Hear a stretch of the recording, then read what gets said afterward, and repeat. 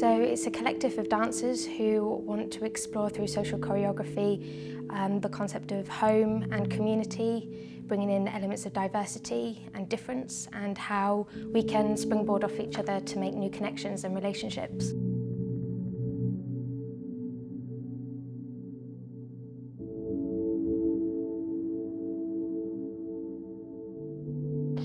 So I think the concept of home comes from a personal level, because when I moved from the north to the south, I didn't feel a sense of home here. The Rising Sun Arts Centre was very, very interesting to me because for my PhD I'm looking at social choreography. So they're all about creativity, collaboration and knowledge.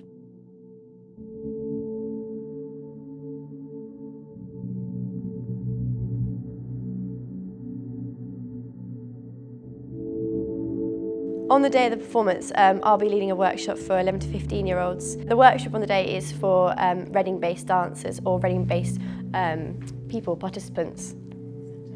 We might be looking into the history and the stories behind it. It's had a long history, so we might use that.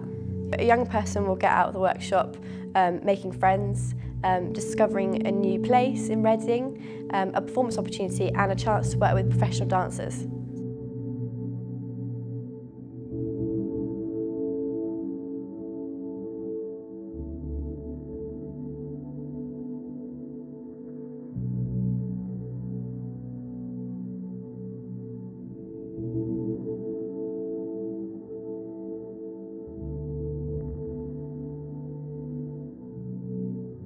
I will be helping lead the workshop for the 16+, so we'll be taking them through and rehearsing with them to become a part of our performance. We'll be exploring the building, we'll be exploring the history, we'll be dancing, getting them moving, and they'll be able to have a chance to dance with us.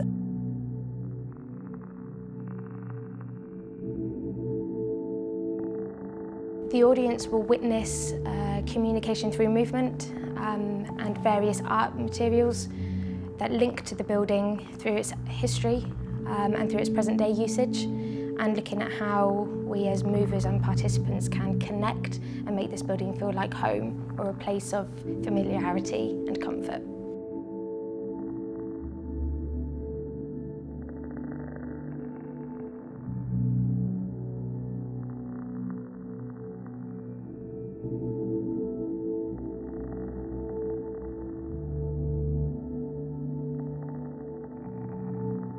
I hope the audience will feel more connected, hopefully a sense of home, that they've shared their voice and they've come together to create a sense of home in this building.